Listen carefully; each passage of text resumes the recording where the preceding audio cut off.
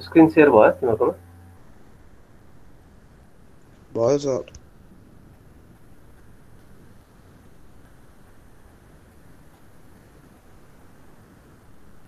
के गर्ने सुरु गर्ने अब? गरिदिनु सक्छु।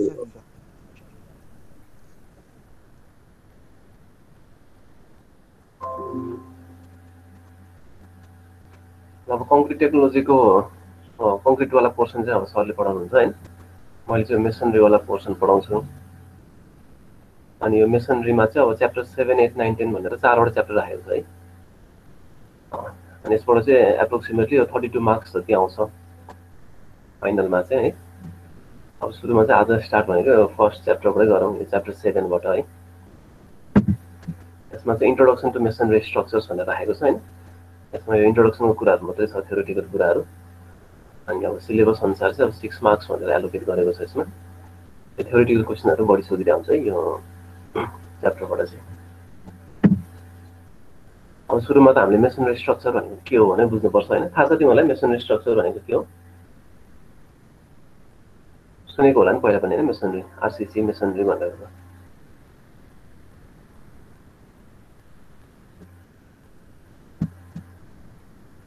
थाहा छ कसैलाई?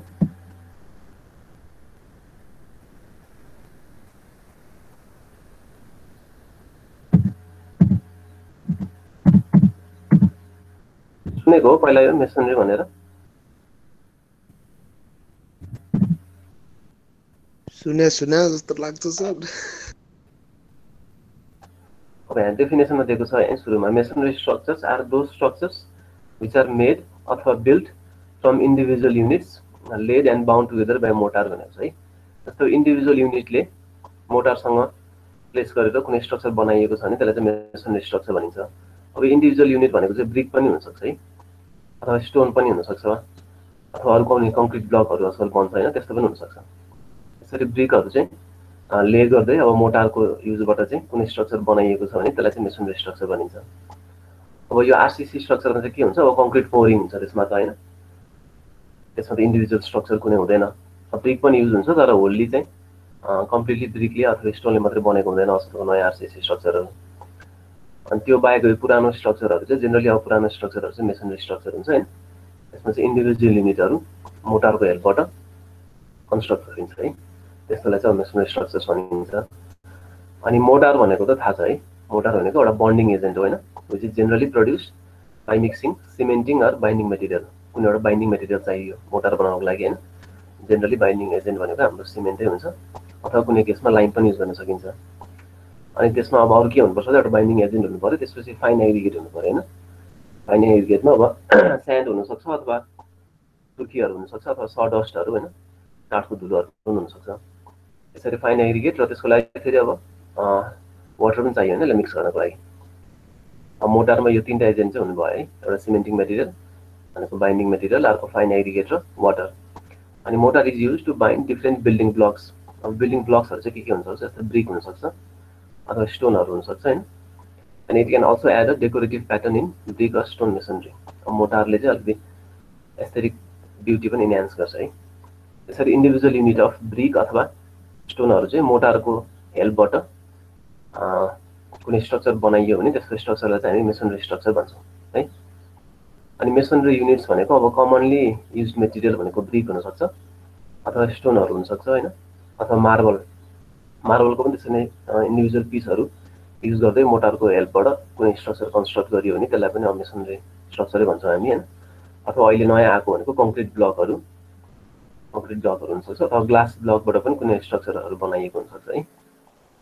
अनि यो स्टोन मेसनरी चाहिँ अब सबभन्दा ओल्डेस्ट र सिम्पलेस्ट हो हैन। सबभन्दा सुरुमा युज भएको चाहिँ स्टोन मेसनरी हो, त्यसपछि अब ब्रिक्सहरु बन्न थाल्यो हैन। अनि अहिले लेटेस्ट भनेको अब कङ्क्रिट ब्लकहरु बनेको छ। अनि robust materials develop plus robust technology भनिन्छ यसलाई हैन। रोबस्ट भनेको अब स्ट्रङ भयो, मेसनरी स्ट्रक्चरलाई हामी स्ट्रङ स्ट्रक्चर भनेको रूपमा मान्छौँ है। अनि अलि इकोनोमिक पनि हुन्छ भनेको छ हैन, economic in comparison to still and RCC structure. अब अहिले आएको नयाँ स्ट्रक्चर भनेको रिइन्फोर्स्ड सिमेन्ट कङ्क्रिट भयो हैन। कङ्क्रिटमा अब स्टिल पनि युज भएको छ, अथवा स्टिलको स्ट्रक्चरहरु पनि अहिले बनेको छ हैन। तिनीहरु भन्दा चाहिँ अलिकति इकोनोमिक हुन्छ भनेको छ है मेसनरी स्ट्रक्चरहरु। यिनीहरु चाहिँ अब कस्टली स्ट्रक्चर भयो, आरसीसी स्ट्रक्चर, स्टिल स्ट्रक्चरहरु। मेसनरी चाहिँ त्यति कस्टली हुँदैन, but not fully earthquake resistant है। तर यो मेसनरी स्ट्रक्चर चाहिँ अब यो आरसिसी अथवा स्टिल स्ट्रक्चर जस्तो अर्थक्वेक रेजिस्टेन्ट चाहिँ हुँदैन है। यसमा रिइन्फोर्सिङ एजेन्टहरू खासै केही हुँदैन, यो इन्डिभिजुअल युनिट र मोटार मात्रै भएको हुनाले अर्थक्वेकमा चाहिँ त्यति सेफ मानिँदैन यो मेसनरी स्ट्रक्चरलाई चाहिँ एज कम्पेयर टु यो स्टिल र आरसिसी स्ट्रक्चर। अनि यसमा युज हुने मोटार भनेको अब मोटारमा अघि भने जस्तै अब मड हुनसक्छ, लाइम हुनसक्छ होइन, सिमेन्ट अथवा सुर्खीहरू हुनसक्छ है। अनि अब मेसनरीको स्ट्रक्चरको ड्युरेबिलिटी चाहिँ केले एफेक्ट हुन्छ भनेर एउटा क्वालिटी अफ मेटेरियल होइन, कस्तो क्वालिटीको मेटेरियल युज गरेको छ त्यसले एफेक्ट गर्न सक्छ।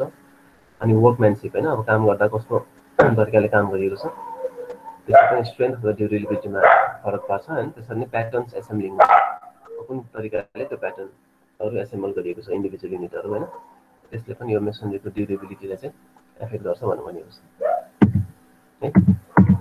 मेसनरीको स्ट्रक्चरको इन्ट्रोडक्सन चाहिँ यही हो है। इन्डिभिजुअल युनिटहरूबाट बनेको है।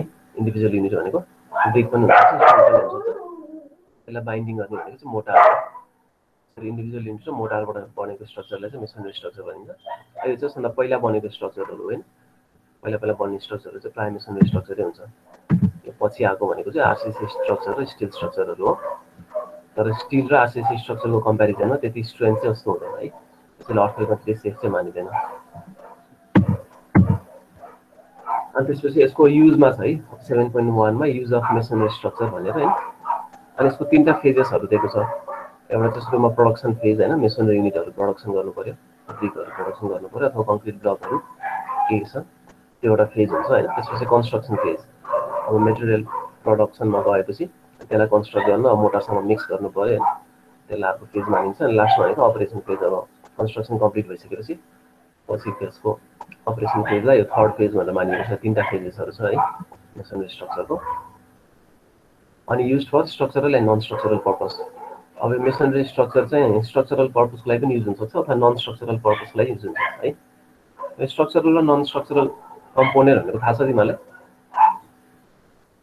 के फरक छ स्ट्रक्चरल र नन स्ट्रक्चरल कम्पोनेन्टमा?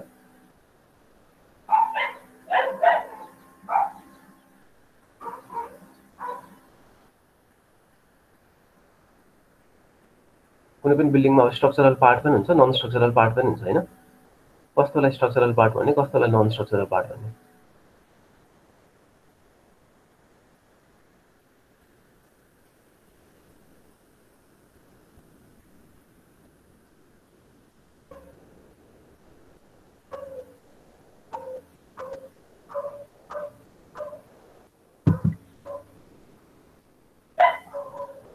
सुनिरहेको छ सर? डेकोरेटिभ पार्टलाई चाहिँ नन स्ट्रक्चर भनिन्छ। Decorative part non structural purpose हो होइन। त्योभन्दा पनि अब कुनै पनि एलिमेन्टले चाहिँ लोड बेरिङ एलिमेन्ट छ भने चाहिँ त्यसलाई स्ट्रक्चरल पार्ट भनिन्छ है, लोड लिएको छ भने। जस्तै अब यो पिलर सिस्टमको बिल्डिङमा घरहरूमा होइन, बिम र पिलरले त वेट लिन्छ होइन, त्यसलाई स्ट्रक्चरल पार्ट भनिन्छ। अब त्यो आरसिसी बिल्डिङ भयो, अब बिम पिलर नभएको घर पनि हुन्छ नि पुरानो होइन, लोड बेरिङ घरहरू, लोड बेरिङ स्ट्रक्चरहरू। त्यसमा वेट लिने भनेको त बाहिरको एक्सटर्नल वालले हो होइन, अथवा भित्रको इन्टरनल वालले पनि लिन सक्छ। त्यसमा लोड लिने कम्पोनेन्टलाई चाहिँ हामी स्ट्रक्चरल कम्पोनेन्ट भन्छौँ है। अनि लोड नलिने कम्पोनेन्टलाई चाहिँ नन स्ट्रक्चरल कम्पोनेन्ट भनिन्छ। जस्तै पार्टिसन वालहरू होइन, कोठा छुट्याउनको लागि कुनै वालहरू बनाउन सकिन्छ। यो आरसिसी बिम कलमको स्ट्रक्चरमा भित्रको इन्फिल वालहरूले चाहिँ वेट लिँदैन, सरी लोड लिँदैन होइन। त्यस्तो पार्टिसन वालहरूलाई, माथिको प्यारापेट वालहरूलाई चाहिँ नन स्ट्रक्चरल कम्पोनेन्ट भनिन्छ है। अब मेसनरी स्ट्रक्चर चाहिँ अब दुइटै स्ट्रक्चरल र नन स्ट्रक्चरल दुइटै कम्पोनेन्ट दुइटै पर्पसको लागि चाहिँ युज हुन्छ है। लोड लिन पनि सक्छ यसले होइन, लोड नलिने तरिकाले पार्टिसन वालको रूपमा पनि युज हुन्छ है मेसनरी स्ट्रक्चर चाहिँ। अनि त्यसपछि यो कम्फर्टेबिलिटी एस्थेटिक ब्युटी अब यसले इन्हान्स गर्छ भनेको छ होइन, अलिकति कम्फर्टेबल हुन्छ भनेको छ। अनि ग्रोइङ इन्भाइरोमेन्ट कन्सर्न भनेर भनेको चाहिँ खासै चाहिँदैन है।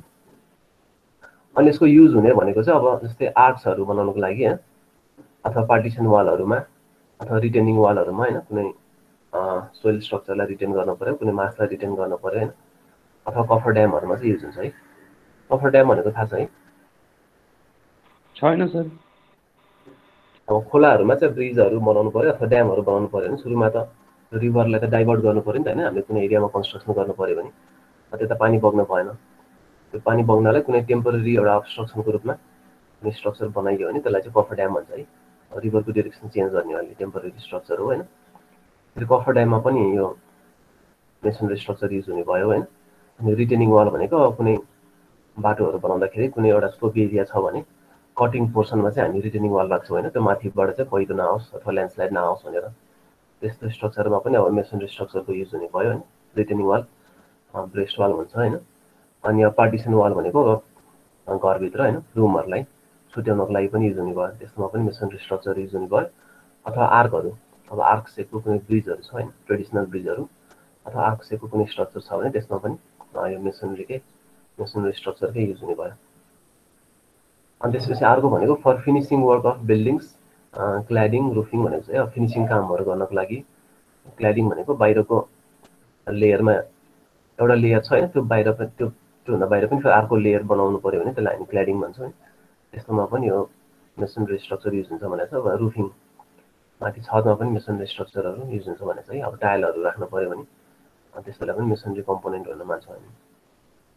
यसरी अनि एज अ बिल्डिङ मटेरियल भइहाल्यो होइन। यस्तो काममा चाहिँ अब मेसनरी स्ट्रक्चरको युज हुन्छ भनेर दिएको छ यहाँ। अनि यसको अब फेमस इक्जाम्पल्स भनेको अब हाम्रो ट्रेडिसनल बनेको सबै घरहरू मेसनरी स्ट्रक्चर नै हो होइन। पहिला रडहरू नराखिकन अब इँटाको अथवा ढुङ्गाको घरहरू तिनीहरू सबै मेसनरी स्ट्रक्चरै भयो। अलिकति फेमस मेसनरी स्ट्रक्चर भनेको एउटा ह्याङ्गिङ गार्डन छ होइन। यो पहिलाको स्ट्रक्चर हो ह्याङ्गिङ गार्डन भनेको त होइन। त्यसपछि अब ग्रेट वाल अफ चाइना, त्यसमा पनि विथआउट कुनै रिइन्फोर्समेन्ट अब ढुङ्गा अथवा इँटाले मात्रै बनेको हो होइन। त्यो अर्को इक्जाम्पल भयो। अनि अर्को हाजिया सोफिया भनेको छ होइन, इस्तानबुलमा पहिलाको चर्च, अहिले चाहिँ त्यो मस्कमा कन्भर्ट भएको छ। धेरै अब फेमस इक्जाम्पलहरू चाहिँ मेसनरी स्ट्रक्चरको यिनीहरू है। अब यिनीहरू चाहिँ तिमीले युट्युबहरूमा सर्च गरेर हेर्न सक्छौ। अनि यसको एडभान्टेजेस भनेको चाहिँ एउटा एडभान्टेज भनेको increase the thermal mass of the building भनेको छ है। थर्मल मासले चाहिँ के गर्छ? In building design thermal mass is a property of the mass of a building which enables it to store hit providing inertia against temperature fluctuations है। Thermal मासले चाहिँ कुनै पनि बिल्डिङमा थर्मल मासको काम भनेको चाहिँ हिट स्टोर गर्ने हो है। अनि यसले चाहिँ इनर्सियाको रूपमा काम गर्छ भनेको अब टेम्परेचर बाहिर टेम्परेचर फ्लक्चुएट हुँदाखेरि इमिडिएटली टेम्परेचर फ्लक्चुएट हुन दिँदैन है थर्मल मासले चाहिँ। थर्मल मासको रूपमा पनि युज हुन्छ भनेको छ है यसको एडभान्टेज चाहिँ मेसनरी स्ट्रक्चरको। अनि अर्को भनेको finishing is not required in masonry which reduces life cycle cost. जस्तै प्लास्टरिङहरू चाहिँ खासै गरिराख्नु पर्दैन भनेको छ है। प्लास्टरिङ अथवा अरू कुनै पेन्टिङहरू हुनसक्छ, मेसनरी स्ट्रक्चरमा चाहिँ त्यति चाहिँदैन भनेको छ। त्यसले गर्दाखेरि अपरेसन अथवा लाइफ साइकल कस्टमा पनि अलिकति इकोनोमिक हुने भयो होइन। अनि are noise resistant and provides good fire resistance. अब अलिकति कम्पेरेटिभली यसको थिकनेस बढी हुने भएको हुनाले मेसनरी स्ट्रक्चरको होइन, यो चाहिँ अलिकति नोइज रेजिस्टेन्ट हुन्छ भनेको छ है। थिकनेस बढी भएपछि बाहिरको नोइज चाहिँ भित्र त्यति इजिली जाँदैन होइन। त्यो भएको हुनाले नोइज रेजिस्टेन्ट पनि हुने भयो। अनि गुड फायर रेजिस्टेन्स पनि हुन्छ है। थिकनेस बढी भएको हुनाले फायर रेजिस्टेन्स पनि यसको बढी छ। अनि masonry structure built in compression preferably with lime mortar can have a successful life of more than 500 years as compared to 30 to 100 for structure of steel or reinforcement concrete भनेको छ। यहाँ हाम्रो RCC स्ट्रक्चरहरूको life भनेको generally 50 years लिन्छौँ हामी है। तर यो मेसनरी स्ट्रक्चर चाहिँ यदि राम्रोसँग बनाइएको छ होइन, यो मोटार राम्रो युज गरिएको छ भने यसको लाइफ चाहिँ अलिकति मोर देन 500 इयर्ससम्म पनि हुनसक्छ भनेर भनेको छ है। त्यसरी यसको लाइफ स्प्यान पनि बढी भयो। त्यसलाई पनि एउटा एडभान्टेजको रूपमा लिन सकिन्छ होइन। एडभान्टेज भनेको चाहिँ यिनीहरू नै भयो। थर्मल मास बढाउने भयो। थर्मल मास बढेपछि त्यसले हिट स्टोर गर्न सक्छ मजाले होइन। अनि हिट स्टोर गरेर बाहिरको टेम्परेचर फ्लक्चुएसनलाई चाहिँ इजिली भित्र जान दिँदैन है। बाहिरकोचोटि टेम्परेचर बढ्यो समरमा होइन, टेम्परेचर इन्क्रिज भयो भने भित्र चाहिँ त्यसरी इन्क्रिज हुन दिँदैन। अथवा बाहिर एकैचोटि चिसो भयो भने भित्रको टेम्परेचरलाई पनि फेरि एकैचोटि चिसो हुन दिँदैन है। इनर्सियाको रूपमा काम गर्छ। अनि फिनिसिङ चाहिएन अर्को एडभान्टेज भनेको होइन। अनि यो मेसनरी स्ट्रक्चरको थिकनेस बढी भएको हुनाले यो चाहिँ नोइज रेजिस्टेन्ट र फायर रेजिस्टेन्ट पनि हुन्छ अलिकति कम्पेरिटिभली। र यसको लाइफ स्प्यान पनि बढी हुने भयो है एज कम्पेयर टु स्टिल अथवा आरसिसी स्ट्रक्चर। अनि त्यसपछि यसको केही डिसएडभान्टेजेसहरू पनि छ फेरि होइन। जस्तो extreme weather causes degradation of masonry wall surfaces due to first and damage भनेर भनेको छ। अब यो चाहिँ फिनिसिङ चाहिँदैन भनेर भनेको छ होइन। यस्तो फिनिसिङ इज नट रिक्वायर्ड भनेर भनेको थियो। फिनिसिङ राम्रोसँग गरिएन, बाहिर केही लगाइएन भने अब एक्सट्रिम वेदरमा चाहिँ यो मेटेरियल अफ स्ट्रक्चरको चाहिँ डिग्रेडेसन हुनसक्छ भनेको छ है, यो फ्रस्टहरूको कारणले। त्यो एउटा डिसएडभान्टेज भयो हैन। अनि masonry requires strong foundation because they are heavy. Masonry स्ट्रक्चरको चाहिँ थिकनेस बढी हुन्छ भनेको छ हामीले हैन। थिकनेस बढी भएको हुनाले त्यो हेभी पनि हुन्छ मेसनरी स्ट्रक्चर है, एज कम्पेयर टु यो ट्रेडिसनल आरसिसी अथवा स्टिल स्ट्रक्चरको कम्पेरिजनमा। हेभी हुने भएपछि त्यही अनुसारको फाउन्डेसन पनि, तलको फाउन्डेसन पनि स्ट्रङ बनाउनु पर्यो हैन। माथिको स्ट्रक्चरको वेट तान्नको लागि फाउन्डेसन पनि अलिकति डिप जानुपर्ने हुन्छ। त्यसले गर्दाखेरि यो स्ट्रङ फाउन्डेसन चाहिन्छ है मेसनरी स्ट्रक्चरको लागि। त्यो एउटा डिसएडभान्टेज भयो हैन। स्ट्रङ फाउन्डेसन बनाउनलाई त्यो अनुसारले कस्ट पनि बढी हुन जान्छ, त्यसलाई डिसएडभान्टेजको रूपमा लिन सकियो। अनि requires more skill man power. अब म्यान पावर चाहिँ अलिकति स्किल चाहिन्छ है यो मेसनरी स्ट्रक्चर कन्स्ट्रक्ट गर्नलाई, त्यसलाई पनि डिसएडभान्टेजको रूपमा लिन सकिन्छ। अनि यसको केही लिमिटेसन्सहरू छ, स्ट्रक्चरल लिमिटेसन्स भनेको छ हैन masonry स्ट्रक्चरको। It is high compressive strength भनेको छ है।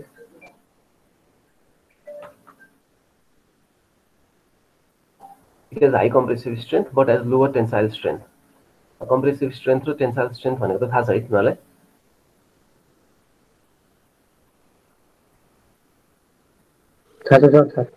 कुनै पनि स्ट्रक्चरलाई कम्प्रेसनमा सब्जेक्ट गरियो भने त्यसले देखाउने स्ट्रेन्थ भनेको कम्प्रेसिभ स्ट्रेन्थ भयो हैन। अथवा तन्काउँदाखेरि त्यसले कति स्ट्रेन्थ देखाउन सक्छ त्यसलाई टेन्साइल स्ट्रेन्थ भनिन्छ। मेसनरी स्ट्रक्चरको चाहिँ कम्प्रेसिभ स्ट्रेन्थ चाहिँ हाई हुन्छ है, टेन्साइल स्ट्रेन्थ हुँदैन, किनकि यसमा कुनै पनि रिइन्फोर्सिङ एजेन्टहरू हुँदैन, रिबारहरू लगाइएको हुँदैन हैन। आरसिसी स्ट्रक्चरमा चाहिँ रिबारहरू भएको हुनाले, रडहरू भएको हुनाले टेन्साइल स्ट्रेन्थ त्यसले त्यसको हाई हुन्छ आरसिसी अथवा स्टिल स्ट्रक्चरको।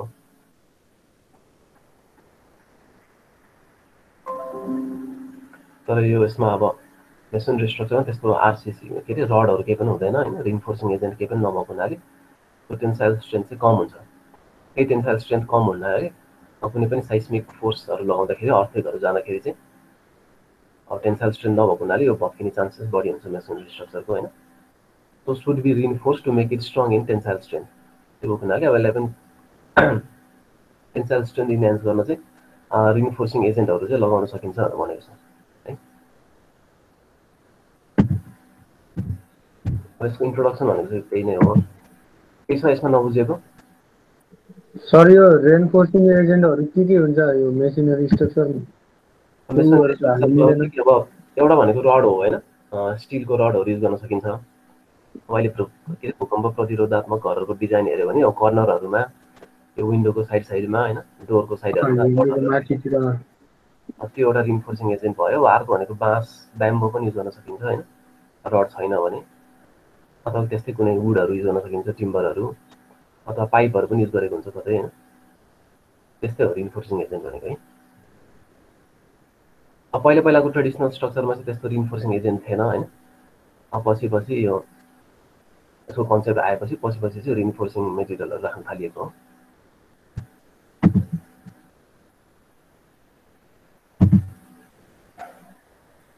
यसमा अरू के नबुझेको?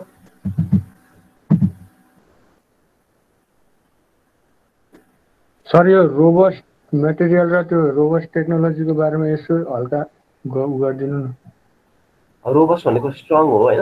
अब हाम्रो त पहिला स्टोन र ब्रिकलाई अब स्ट्रङ स्ट्रक्चरको रूपमा मानिन्छ हैन। त्यो भएर अब स्ट्रङ मेटेरियल डेभलप भनेको रोबस्ट भनेको स्ट्रङै हो मिनिङ। अनि यो कम्पेरिटिभ स्ट्रङ टेक्नोलोजी अब यसको कम्प्रेसिभ स्ट्रेन्थ त हाई हुन्छ हैन, लाइफ स्प्यान पनि यसको बढी हुन्छ, मोर देन 500 इयर्स भनेर भनेको छ यदि राम्रोसँग बनाइयो भने।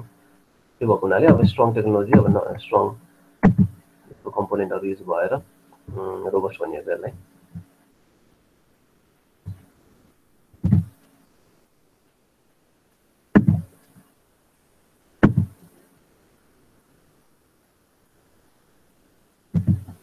अरू के छ? अगाडि बढ्दा हुन्छ? हुन्छ सर। अब त्यसपछि इन्ट्रोडक्सन पछि यो 7.2 मा कन्स्ट्रक्सन टेक्नोलोजी भनेर राखेको छ हैन।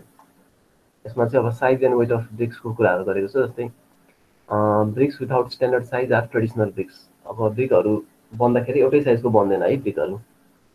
कुनै स्ट्यान्डर्ड साइज ब्रिकको छैन भने चाहिँ अब त्यो ट्रेडिसनल ब्रिकहरूमा चाहिँ खासै स्ट्यान्डर्ड साइज राखेर बनाइँदैन हैन पहिलाको ब्रिकहरूमा। अनि यदि ब्रिकको साइज चाहिँ धेरै लार्ज भयो भने के हुन्छ, no proper burning is possible and it is difficult during pressing. अब ब्रिक बनाउँदाखेरि त त्यो माटोलाई हामीले चिम्नीमा पोल्नुपर्छ हैन। ब्रिकहरू धेरै लार्ज भयो भने त्यो खोल्नलाई चाहिँ अलिकति कठिनाइ हुनसक्छ होइन, no proper bonding is possible भनेछ। अनि फेरि यो प्लेस गर्दाखेरि अब मेसनरी स्ट्रक्चर बनाउँदाखेरि पनि प्लेसिङहरूमा डिफिकल्टी हुनसक्छ। त्यो हुनाले धेरै ठुलो साइजको ब्रिक पनि बनाउनु भएन होइन। अनि धेरै सानो size BRICS R small, more quantity of motor is required. धेरै थोरै सानो साइजको भयो भने यो मोटार चाहिँ बढी युज हुन्छ, खपत हुन्छ होइन। त्यो हुनाले कस्ट पनि फेरि बढ्न जान्छ। त्यही अनुसारले एउटा स्ट्यान्डर्ड साइजको ब्रिक चाहिँ हुनुपर्छ भनेर भनिएको छ। अनि BRICS with uniform size are modular BRICS. अब ट्रेडिसनल ब्रिकमा चाहिँ युनिफर्म साइज हुँदैन होइन। अनि मोडुलर ब्रिक भनेको चाहिँ जेनरली चाहिँ मेसिन मेड ब्रिकहरूलाई अब मोडुलर ब्रिक भनिन्छ होइन। मेसिन मेड ब्रिक छ भने त्यसको एउटा स्ट्यान्डर्ड अथवा युनिफर्म साइज हुन्छ। यो साइज भनेको चाहिँ यो ब्युरो अफ इन्डियन स्ट्यान्डर्डले दिएको साइज भनेको चाहिँ 190 mm, यो चाहिँ लेन्थ भयो होइन, बाई 90 mm यो विथ भयो, बाई 90 mm भनेको हाइट भयो है। यो चाहिँ इन्डियन स्ट्यान्डर्ड दिएको मोडुलर ब्रिकको युनिफर्म साइज हो होइन। अनि अब मोटार युज भयो भने चाहिँ यसको अब त्यो लेन्थमा बढ्न जान्छ। जेनरली मोटारको थिकनेस भनेको 10 देखि 12 mm भन्छौँ हामी जेनरली होइन। अब यसमा 10 mm जोडियो भने लेन्थमा चाहिँ अलिकति बढ्न जान्छ भनेर भनेको छ, 200 mm। यो हाइट र विथमा चाहिँ फेरि त्यो हामी एक्स्ट्रा 10 mm एड गर्दैनौँ होइन, खालि लेन्थमा मात्रै एड गरेको छ है।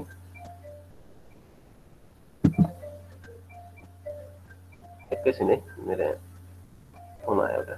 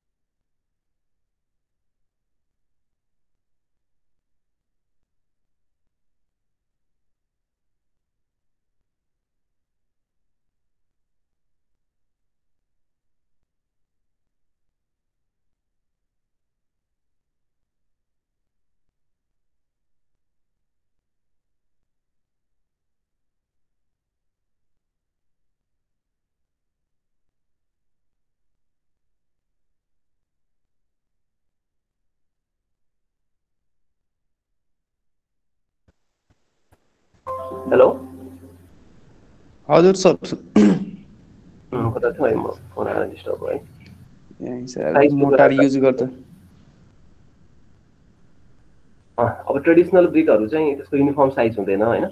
युनिफर्म साइज नभएपछि धेरै सानो पनि बनाउनु भएन, ब्रिक धेरै ठुलो पनि बनाउनु भएन होइन। धेरै ठुलो भयो नि त्यो बर्निङ प्रोसेसमा फेरि डिफिकल्टिज आउनसक्छ होइन। अनि प्लेसिङ गर्दाखेरि पनि डिफिकल्टी आउनसक्छ। त्यो धेरै सानो भयो भने मोटारको क्वान्टिटी चाहिँ बढी खपत हुन्छ। त्यही भएको एउटा स्ट्यान्डर्ड साइज चाहिन्छ ब्रिकको होइन।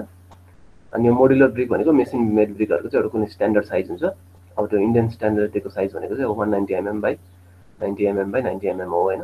यसमा मोटार युज गर्दाखेरि चाहिँ लेन्थमा चाहिँ 10 mm बढी एड गरेको छ होइन। किनकि जेनरली हामीले मोटारको थिकनेस चाहिँ 10 देखि 12 mm लिन्छौँ। अनि त्यसरी नै वेट अफ सिङ्गल ब्रिक भनेको जेनरली 3 to 3.5 kg भनेको छ है।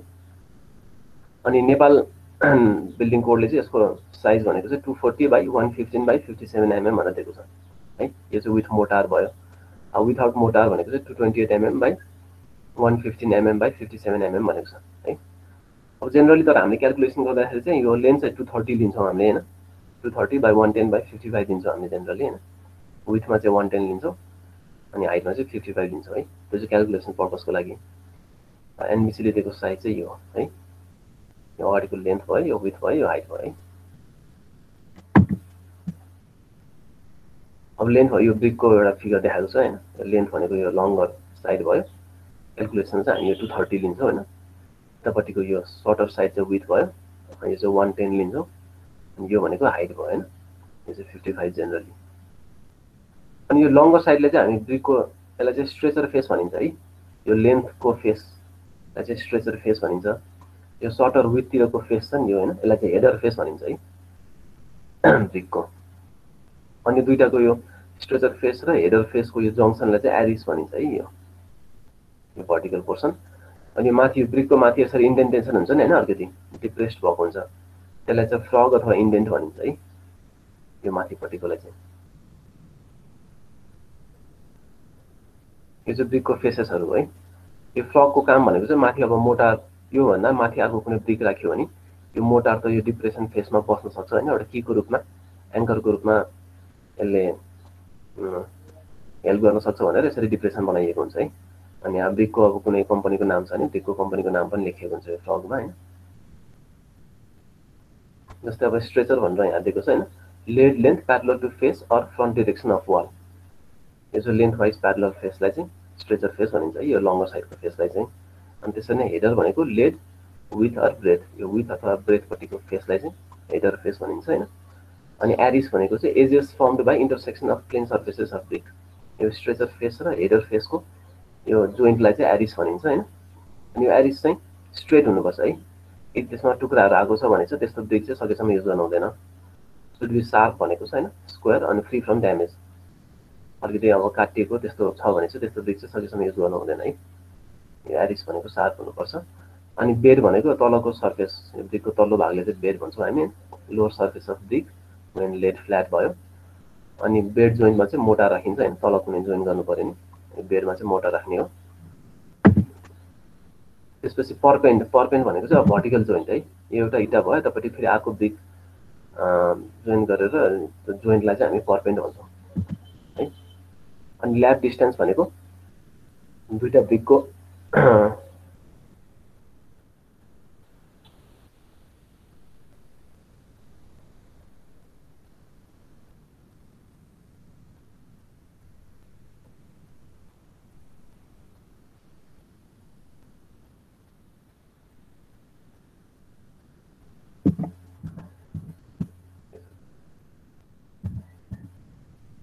जस्तै यो एउटा ब्रिकको स्ट्रक्चर भयो, यो फिगर देखिरहेछ नि हैन, देखिरहेछ सर। जस्तै एउटा ब्रिक भयो, यो अर्को ब्रिक भयो, यो दुईटा जोइन्टलाई चाहिँ हामी पर्पेन्ड भन्छौँ है। यो सबै ब्रिकको जोइन्टहरूलाई पर्पेन्ड भनिन्छ। अनि ल्याब डिस्टेन्स भनेको अब माथि एउटा ब्रिक छ तल एउटा ब्रिक छ नि हैन, यो इन्टरसेक्टिङ पार्ट यति जोइन्ट पार्टलाई चाहिँ अब ल्याब डिस्टेन्स भनिन्छ है। यो हरेकको फरक फरक हुनसक्छ हैन। अनि क्लोजर भन्ने छ एउटा, क्लोजर भनेको चाहिँ a piece of brick used at ends to and brick course. यो कोर्स भनेको चाहिँ एउटा लेयर है, ब्रिकको एउटा लेयरलाई हामी ब्रिक कोर्स भन्छौँ। अनि ब्रिकको लेयर बन्दाखेरि चाहिँ एजेसहरुमा चाहिँ यो फुल ब्रिक चाहिँ युज नहुन पनि सक्छ है, आधी ब्रिक युज हुन सक्छ अथवा आधी भन्दा 1/4 युज हुन सक्छ हैन, 3/4 युज हुन सक्छ। त्यस्तो सानो टुक्रालाई चाहिँ हामी क्लोजर भन्छौँ है। Piece of brick used at the ends to and brick course. ब्रिकको एउटा लेयर बनाउँदाखेरि एन्डमा चाहिँ फुल ब्रिक युज नहुन पनि सक्छ।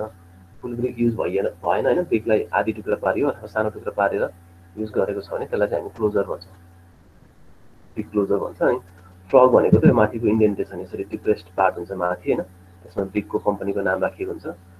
अनि यसको मेन पर्पस भनेको चाहिँ कीको रूपमा युज हुने यो है। माथि अर्को ब्रिक राख्दाखेरि अब त मोटार यहाँ अलिकति भित्र पस्न सक्यो हैन, एउटा एङ्करको रूपमा काम गर्न सक्छ यसले, यसलाई फ्रग भनिन्छ। त्यो भनेको depression on the face of brick है। त्यसको डेप्थ भनेको चाहिँ 10 mm देखि 20 mm हुन्छ जेनरली। यसरी ब्रिकको कम्पोनेन्ट भनेको चाहिँ लेन्थ वाइजको फेसलाई स्ट्रेचर भनिने भयो हैन, अनि विथको फेसलाई हेडर भनिने भयो। यो स्ट्रेचर र हेडरको जोइन्टलाई चाहिँ एरिस भनिन्छ। यो एरिस चाहिँ सकेसम्म शार्प हुनुपर्छ हैन, त्यसमा केही ड्यामेजहरु भएको छ भने त्यस्तो ब्रिक चाहिँ सकेसम्म हामी युज गर्दैनौँ। अनि तल्लो पोर्सनलाई चाहिँ हामी बेड भनि भयो हैन, त्यसमा मोटार राखिन्छ। यो माथिको फ्रग भइहाल्यो। अनि क्लोजर, अब यो ब्रिकलाई चाहिँ कट गरिएको छ हैन, लेन्थ वाइज अथवा विथ वाइज जसरी पनि कट गरिएको छ भने त्यसलाई चाहिँ हामी क्लोजर भनिन्छौँ। अनि त्यो क्लोजर भनेको चाहिँ जेनरली ब्रिकहरु राख्दाखेरि एन्डमा चाहिँ क्लोजरहरु युज गरिन्छ जेनरली है। अनि त्यसपछि अब यो ब्रिकको कम्पोनेन्टहरु भयो हैन, त्यसपछि यो बन्ड इन ब्रिक वर्क भनेर पढ्नुपर्ने हुन्छ है। यो जेनरली एक्जाममा सोध्ने पनि यो कस्तो टाइपको बन्डहरु छ भनेर सोधिरहेको हुन्छ प्राय। BRICS being uniform in size can be arranged in a variety of firms भनेको छ हैन। टाइप्स अफ बन्डमा हामीले पढ्नुपर्ने चाहिँ एउटा स्ट्रेचर बन्ड हो हैन, अर्को हेडर बन्ड भन्छ, अर्को इङ्ग्लिस बन्ड भन्छ, अर्को फ्लेमिस बन्ड भन्छ, अनि ऱ्याट ट्र्याप बन्ड भन्छ। यो पाँचवटा चाहिँ हामीले पढ्नुपर्ने हो। अब अरू पनि विभिन्न प्रकारको बन्डहरु छ, जस्तै गार्डन वाल बन्ड छ हैन, यो रेकिङ bond, Dutch bond, brick on as bond, English cross bond, facing bond भन्ने छ। अब यो सबै हामीले पढ्नु पर्दैन, हामीले पढ्ने भनेको यो फर्स्ट 5 है, stretcher bond, header bond, English bond, Flemish bond र ऱ्याट ट्र्याप बन्डहरु। अरु चाहिँ तिमीहरूले अब गुगलहरुमा सर्च गरेर पनि हेर्न सक्छौ अरु बाँकी चाहिँ हैन बन्ड भनेको त थाहा छ हैन जोइन्ट हो बन्ड भनेको हैन bonding means the arrangement of bricks in such a way that no vertical joint of one course is exactly over the one below. This means that the brick is laid in such a way that it overlaps and breaks the joint below. अब ब्रिकहरु राख्दाखेरि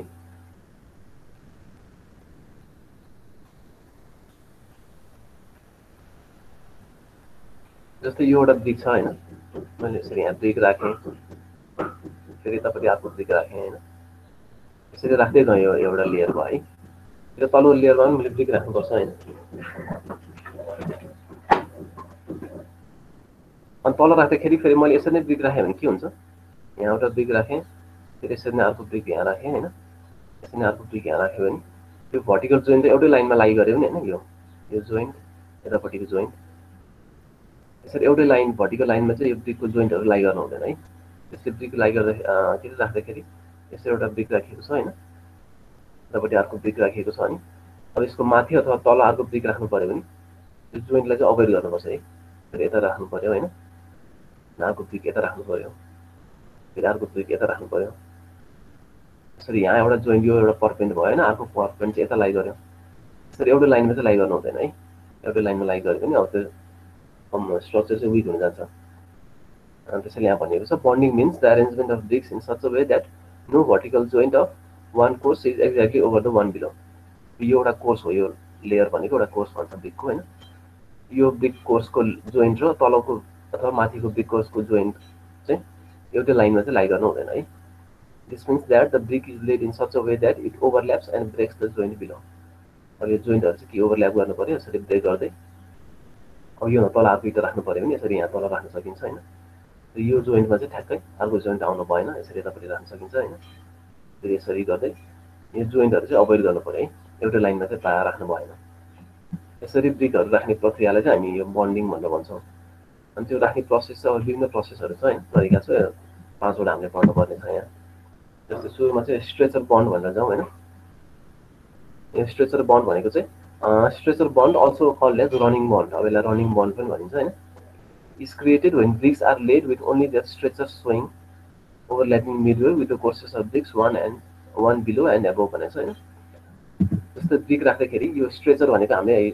यो लङ्गर portion of brick भन्यौ नि हैन यो लङ्गर portion of brick चाहिँ देखिने तरिकाले राखेको छ हैन भने चाहिँ यसलाई स्ट्रेचर बन्ड भनिन्छ है यतापट्टि हेडर हुने भयो यो हेडर चाहिँ वालमा देखिँदैन खाली स्ट्रेचर भनेको लङ्गर पोर्सन मात्र देखिन्छ भने त्यसलाई चाहिँ हामी स्ट्रेचर बन्ड भन्छौं है यसलाई रनिङ बन्ड पनि भनिन्छ स्ट्रेचरहरु चाहिँ फेसमा देखिने तरिकाले राखिन्छ यो स्ट्रेचर बन्डमा चाहिँ and used for the construction of walls of half brick thickness अनि यो ब्रिकको थिकनेस चाहिँ दुईटा हुन्छ एउटा फुल ब्रिक थिकनेस भन्छ एउटा अर्को चाहिँ हाफ ब्रिक थिकनेस भन्छ है अब ब्रिकको अहिले तिमीले यहाँ देखिसक्यौ ब्रिकको यो स्ट्रक्चर हैन यो लेन्थ भयो यसको यो ब्रेथ भयो अब वाल बनाउँदाखेरि यो लेन्थ वाइज चाहिँ ब्रिक राखिएको छ भने चाहिँ यसलाई फुल ब्रिक थिकनेस भनिन्छ हैन यति विड्थ मात्रै थिकनेसमा आयो भने चाहिँ यसलाई चाहिँ हाफ ब्रिक थिकनेस भनिन्छ है अब यो लेन्थ भनेको 230 तिमीले युज गर्यो भने 9 इन्च जति आउँछ यो हैन 9 इन्चको वाललाई चाहिँ हामी फुल ब्रिक थिकनेस भन्छौं अनि 9 को हाफ भनेको 4.5 इन्च हैन 4 इन्च र 4.5 इन्चको वाललाई चाहिँ हाफ ब्रिक थिकनेस भनिन्छ अब यो स्ट्रेचर बन्डमा चाहिँ यो फेस देखिने भयो नि त वालमा हैन यो फेस देखेपछि उतापट्टि थिकनेसमा त यति मात्रै पोर्सन आउने भयो भनेको हाफ थिकनेस जाने भयो त्यो भनेको त्यो भएको हुनाले use for the construction of Waals of half brick thickness है स्ट्रेचर बन्ड चाहिँ हेडर पोर्सन चाहिँ थिकनेसमा जाने भयो त्यो भएको हुनाले हाफ ब्रिक थिकनेसमा चाहिँ हाफ ब्रिक थिकनेसको वाल बनाउनु पर्यो भने चाहिँ स्ट्रेचर बन्ड जनरली युज हुन्छ हैन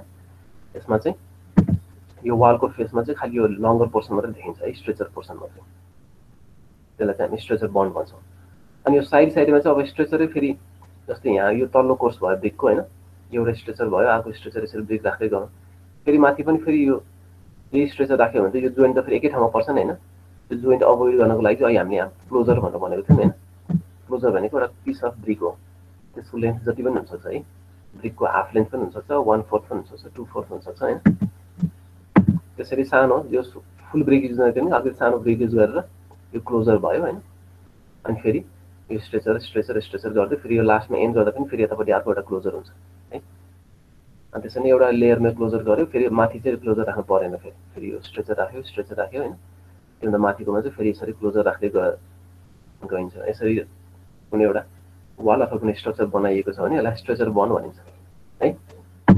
बुझिन्छ है? यस सर। यस सर। अनि जेनरली चाहिँ अब यो स्ट्रेचर देखिने भएपछि यतापट्टि त यो हेडर साइड चाहिँ यो थिकनेसमा जाने भयो हैन, सानो साइड। त्यो भएको हुनाले हाफ ब्रिक थिकनेस अब 4.5 इन्चको थिकनेसको वाल राख्दाखेरि चाहिँ यो स्ट्रेचर बन्ड चाहिँ जेनरली युज हुन्छ है। भनेको जेनरली पार्टिसन वालहरुमा चाहिँ युज हुन्छ, बाहिरको एक्सटर्नल वाल भन्दा पनि पार्टिसन वालहरुमा चाहिँ यो स्ट्रेचर बन्ड जेनरली युज हुन्छ, किनकि यसको थिकनेस कम हुन्छ हैन।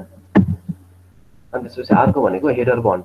अब स्ट्रेचर जस्तै यदि हाम्रो बाहिर फेसमा चाहिँ हेडर हैन भनेको सानो विथ पोर्सन देखियो भने चाहिँ त्यसलाई चाहिँ जस्तै यो एउटा वाल भयो हैन, यसमा चाहिँ अब यो क्लोजर भयो यो एजमा, त्यसपछि यो हेडर राख्यो, फेरि हेडर राख्यो, हेडर राख्यो, त्यसमा राख्दै गयो। यतापट्टि एन्डमा पनि फेरि अर्को एउटा क्लोजर हुन्छ हैन।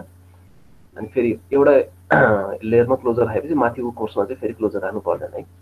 यसमा पनि हेडर हेडर हेडर राख्दै गयो, यो जोइन्टलाई अभोइड गर्यो हैन। त्योभन्दा माथिको कोर्समा फेरि एउटा क्लोजर युज गर्यो हैन। अनि फेरि हेडर हेडर राख्दै गएपछि यो जोइन्ट ओभरल्याप पनि भएन, एउटै लाइनमा लाइ गर्ने भएन। यसरी राखिएको छ भने कुनै पनि वाल बनाइएको छ भने चाहिँ यसलाई चाहिँ हेडर बन्ड भनिन्छ है। अब यो हेडर फेसमा देखेपछि स्ट्रेचर भनेको लङ्गर पोर्सन यतापट्टि जान्छ यसरी, भनेको यसको थिकनेस त बढी हुने भयो नि हैन। यो स्ट्रेचर बन्ड भन्दा भनेपछि यो फुल ब्रिक थिकनेसको लागि भनेको 9 इन्च जाने भयो त हैन। 230 mm भनेको 9 इन्च हो, 1 इन्चमा हाम्रो जेनरली 25.4 mm हुन्छ। यसरी फुल ब्रिक थिकनेसको वाल बनाउनको लागि चाहिँ यो हेडर बन्ड युज हुन्छ है। Header bond is also known as heading bond पनि भन्छ यसलाई हैन। In header बन्ड्स all the BRICS in each course are placed as headers on the faces of the wall. वालको फेसमा चाहिँ हेडर साइड चाहिँ देखिने भयो हैन हेडर बन्डमा। अनि use for the construction of Waals with full brick thickness. 9 इन्चको wall गाह्रो लाउनु पर्यो भने चाहिँ हेडर बन्ड जेनरली युज हुन्छ है। अब एक्सटर्नल वालहरुमा चाहिँ जेनरली युज हुने भयो हेडर बन्ड, पार्टिसन वाल भन्दा पनि हैन। अनि in header बन्ड्स the overlap is kept equal to half with of the brick. अब ओभरल्याप चाहिँ हाफ विथ हुन्छ भनेको छ हैन ब्रिकको विथको। And to achieve this, 3/4 brick bats are used in alternate courses as queens भनेको छ। अब अघि हामीले लास्टको एन्डमा चाहिँ क्लोजर हुन्छ भनेको छौँ हैन। यसलाई ब्रिक क्लोजर भनेर बनाएको थियौँ अघि हामीले। त्यो ब्रिक क्लोजरलाई चाहिँ यो ब्याट पनि भनिन्छ है। When a brick is cut across the width, the resulting piece is called bat भनेको छ। Thus the bat is smaller in length than the full brick. अब ब्रिकको लेन्थमा चाहिँ यो लेन्थ वाइज चाहिँ यसरी काटेको छ भने चाहिँ त्यसलाई क्लोजर भनेको नि एउटा टाइपको ब्याटै हो हैन। अनि यो हेडर बन्डमा चाहिँ 3/4 ब्याट चाहिँ युज हुन्छ भनेको छ है। 3/4 ब्रिकको लेन्थको 3 भागको 4 भाग, 4 भागको 3 भाग भनौँ न, 3/4 चाहिँ यसमा लेन्थ युज हुन्छ हेडर बन्डमा चाहिँ हैन। 3/4 को लेन्थ युज भएको छ भने ओभरल्याप चाहिँ ठ्याक्कै हाफ द विथ भनेको छ है, equal to half the with of the brick. यदि यो क्लोजरमा चाहिँ 3/4 अफ लेन्थ को क्लोजर युज गरेको छ भने यो ओभरल्यापहरु चाहिँ हाफ द विथ हुन्छ भनेको छ हैन। हेडर बन्डमा चाहिँ यसरी 3/4 को ब्याट राखिन्छ। यो ब्याट भनेको नि एक प्रकारको क्लोजर नै हो है। अनि यो जेनरली फुल ब्रिक थिकनेसमा युज हुने भयो हैन। अनि in header बन्ड्स the overlap is kept equal to half the with of the brick. To achieve this 3/4 brick bats are used in alternate courses as queens. अनि यो 3/4 अफ ब्याट हैन 4 भागको 3 भाग चाहिँ क्लोजरको रूपमा युज गरेको छ भने यसलाई चाहिँ अब क्वीन पनि भन्नु भनिन्छ है। QUOIN क्वीन, यो अर्को टर्म हो यो है। यो क्वीन भनेको नि एक प्रकारको क्लोजर नै हो हैन, ब्रिक क्लोजर नै हो, तर त्यसको लेन्थ चाहिँ 3/4 अफ टोटल लेन्थ हुने भयो है। यसरी कुनै वाल अथवा स्ट्रक्चर बनाइएको छ भने त्यसलाई चाहिँ हेडर बन्ड भनेर भनिन्छ। बुझिन्छ है? सर हेडर बन्ड चाहिँ केको लागि युज हुन्छ? अब हेडर बन्ड अब यसमा यो हेडिङ साइड यो एच भयो हैन, यो भयो।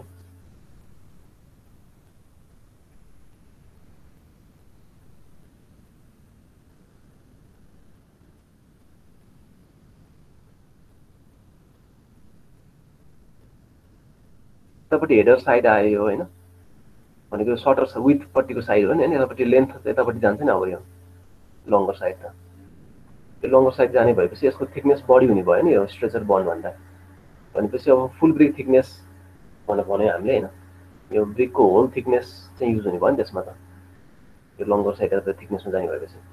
यसरी कुनै पनि अलिकति मोटो वाल लगाउनु पर्यो भने चाहिँ हामी जेनरली हेडर बन्ड युज गर्छौँ। अब मोटो वाल भनेको पार्टिसन वालहरू जेनरली थिकनेस कम नै हुन्छ होइन, बाहिरको एक्सटर्नल वालहरूको थिकनेस बढी हुन्छ। यस्तो थिकनेस बढी भएको वाल बनाउनु छ होइन, फुल ब्रिक थिकनेस, यो त फुल ब्रिकको फुल ब्रिक हो नि, यो त फुल लेन्थ युज हुने भयो। फुल लेन्थ युज हुने भएपछि यसलाई फुल ब्रिक भनेर भन्छौँ, फुल ब्रिक वाल भन्छौँ। त्यसरी फुल ब्रिक वालको अलिक मोटो वाल लगाउनु पर्यो भने चाहिँ हेडर बन्ड युज हुने हो। अनि सर यसको स्ट्रेन्थ पनि बढी हुन्छ होला कम्पेरेटिभली स्ट्रेचर भन्दा?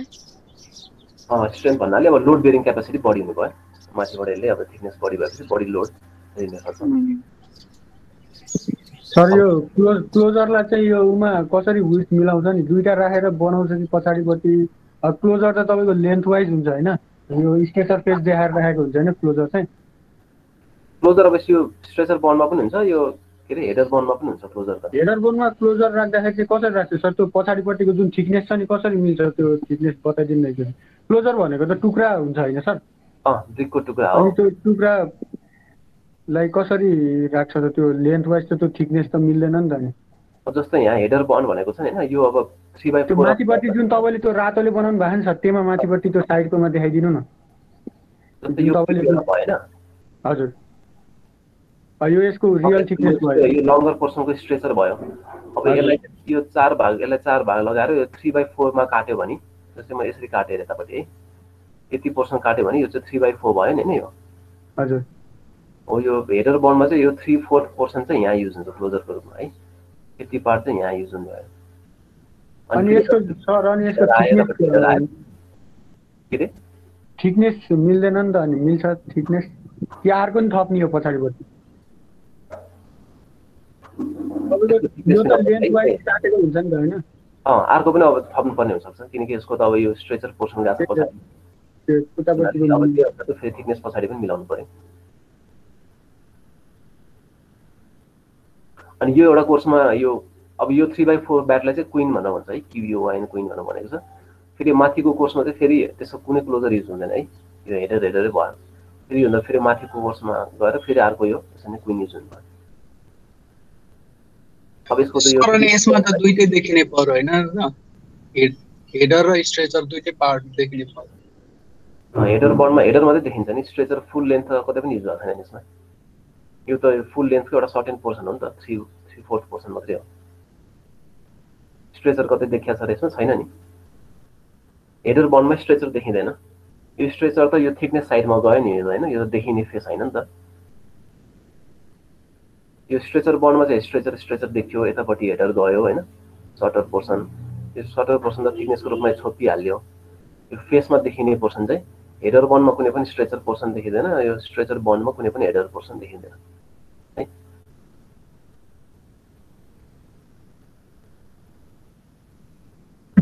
बुझिन्छ यो? यस सर। अनि यो क्विन, यो QUIN क्विन भनेर भनेको छैन, यो 3/4 अफ ब्याट भनेको चाहिँ एक प्रकारको क्लोजर नै हो ब्याट भनेको पनि है, लेन्थ वाइज कट गरेको छ भने। अनि 3/4 अफ ब्याट युज भएको छ भने त्यसलाई चाहिँ क्विन भनिन्छ। यो क्विन पनि एक प्रकारको क्लोजरै हो, त्यो नाम मात्रै फरक हो है।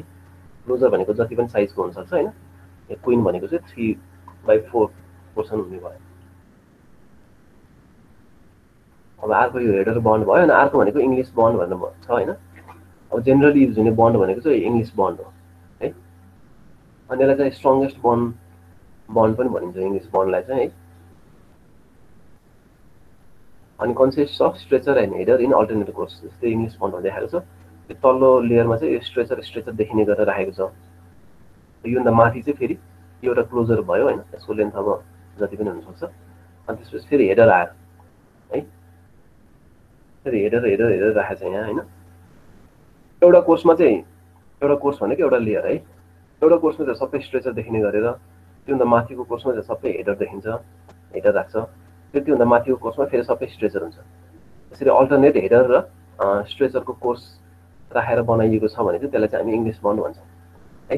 Consist of stretcher and header in alternate course, एउटा लेयरमा स्ट्रेचर मात्रै देखिन्छ, अर्को लेयरमा हेडर मात्रै राख्छ होइन, त्योभन्दा माथिकोमा फेरि स्ट्रेचर मात्रै राख्ने भयो। फेरि एउटै लेयरमा चाहिँ हेडर स्ट्रेचर चाहिँ राख्न पाइएन, कि त स्ट्रेचर मात्रै राख्नु पऱ्यो, कि त हेडर मात्रै देखिने तरिकाले राखिएको छ भने त्यसलाई चाहिँ इङ्ग्लिस बन्ड भन्छौँ है। अनि चाहिँ कम्प्यारेटिभली स्ट्रङ हुन्छ भनेर भनेको छ। अनि यसको फिचर्स अफ इङ्ग्लिस बन्ड भनेर दिएको छ यहाँ हैन, alternate header and stretcher courses भनेको एउटा कोर्समा हेडर मात्रै हुने भयो, फेरि अर्को कोर्समा स्ट्रेचर हुने भयो। त्यसरी हेडर र स्ट्रेचरको अल्टरनेट कोर्स हुने भयो। अनि in this bond the continuous vertical joint is not firmed. Vertical joint पनि यो जस्तै एउटा जोइन्ट भयो भने अर्को जोइन्ट ठ्याक्क यही लाइनमा पर्दैन हैन, ओभरल्याप भएर अलिकति यतापट्टि पर्न जान सक्छ। कन्टिन्युअस भर्टिकल जोइन्ट पनि फर्म हुने भएन। अनि the queen closure is kept next to the header to develop the face lap. अनि यसमा यो जस्तै यो तल स्ट्रेचर राख्यो, फेरि माथि हेडर राख्दाखेरि अब यहाँ क्लोजर युज हुने भयो हैन। यसमा पनि यसलाई क्विन क्लोजर भनेको छ, QUIN क्विन क्लोजर। अनि क्विन क्लोजर पनि राखिन्छ भनेको छ है, यो चाहिँ हेडरको पोर्सनमा राखिन्छ भनेको छ। अनि त्यसपछि the queen closure is not required in stretcher course. अब यो स्ट्रेचरको लेयरमा चाहिँ क्लोजर राखिएको छैन है, खालि हेडरको पोर्समा मात्रै क्लोजर राखिएको छ। अनि each alternate header is centrally supported over a stretcher. अब हेडर चाहिँ स्ट्रेचरभन्दा माथि हुने भइहाल्यो हैन। Queen closure is a brick cut length wise into 2 halves and used at corners in brick wall भनेर भनेको छ हैन। यसरी अल्टरनेट कोर्समा हेडर र स्ट्रेचर राख्यो भने चाहिँ त्यसलाई चाहिँ इङ्ग्लिस बन्ड भनिन्छ है। अनि चाहिँ स्ट्रङ बन्डको रूपमा युज हुन्छ है। त्यसरी स्ट्रङ बन्ड कुनै लगाउनु पर्यो भने चाहिँ अब जेनरली इङ्ग्लिस बन्ड लगाइन्छ। बुझिन्छ है यो? यस सर। यो इङ्ग्लिस बन्ड भयो अनि अर्को चाहिँ फेरि फ्लेमिस बन्ड भन्ने छ हैन। फ्लेमिस बन्ड भनेको चाहिँ in this type of bond header and stretcher are placed alternately. अब इङ्ग्लिस बन्डमा चाहिँ एउटा लाइनमा हेडर युज गरेको छ भने त्यो लाइनमा सबै हेडर हुने भयो, फेरि अर्को लाइनमा सबै स्ट्रेचर मात्रै हुने भयो। तर फ्लेमिस बन्डमा चाहिँ एउटै लाइनमा पनि फेरि हेडर, त्यसपछि फेरि स्ट्रेचर, फेरि हेडर स्ट्रेचर गर्दै एउटै कोर्स हैन, एउटै लाइनमा अल्टरनेटली हेडर र स्ट्रेचर राखिएको छ भने चाहिँ त्यसलाई चाहिँ फ्लेमिस बन्ड भनिन्छ है। It creates a better appearance then English bond. अब यसको स्ट्रेन्थ चाहिँ इङ्ग्लिस बन्ड जतिको स्ट्रेन्थ चाहिँ यसको हुँदैन, तर हेर्दाखेरि चाहिँ यसको प्लिजिङ अपियरेन्स हुन्छ है। इङ्ग्लिस बन्ड भन्दाखेरि भन्दा राम्रो देखिन्छ यो। अनि the queen closure is put next to the queen header in alternate courses to develop the face lap भनेको छ हैन। यो क्लोजर राखिने चाहिँ अब हेडरमै राखिन्छ। अनि क्विन हेडर भनेको if the queen is led in such a manner that it's with is parallel to the face of the wall it is known as queen header भनेको छ। खासै चाहनु त चाहिँदैन, त्यो पनि क्लोजर मात्रै राखेको छ भनेर भन्दा पनि हुन्छ है। बेटर अपियरेन्स हुन्छ यसको। अनि the queen closure is put next to the queen header in alternate courses to develop the face lap. अब ल्याप जेनेरेट गर्नको लागि एउटा क्लोजर युज गरेको छ भनेर भन्दा हुन्छ। क्विन हेडर क्विन क्लोजर भन्नु पनि पर्दैन। अनि short continuous vertical joints are firmed. यसमा जोइन्टहरू चाहिँ सर्ट हुन्छ भनेर भनेको छ, जस्तै फिगरमा देखाएको छ यहाँ है। यो स्ट्रेचर बन्ड भनेको स्ट्रेचर देखाउने भयो, हेडर भनेको हेडर देखाएको छ, यता क्लोजर युज भयो हैन। इङ्ग्लिस बन्ड भनेको यसरी एउटा लाइनमा हेडर, फेरि अर्को लाइनमा स्ट्रेचर, फेरि हेडर हैन। अनि फ्लेमिस बन्डमा चाहिँ जस्तो यहाँ हेडर युज भएको छ भने तपाईँ स्ट्रेचर हुने भयो यो एउटै कोर्समा हैन। फेरि हेडर, फेरि स्ट्रेचर आयो, फेरि हेडर, त्यसरी नै माथि पनि फेरि स्ट्रेचर हेडर स्ट्रेचर गर्दै यसरी जोइन्ट चाहिँ यो ओभरल्याप हुँदै गयो बनाएको छ भने हेर्दाखेरि पनि प्लिजिङ हुने भयो, अलिकति राम्रो देखिन्छ। यसरी अलिकति प्लिजिङ टाइपको वाल देखिनु छ भने चाहिँ हामी फ्लेमिस बन्ड युज गर्छौँ है।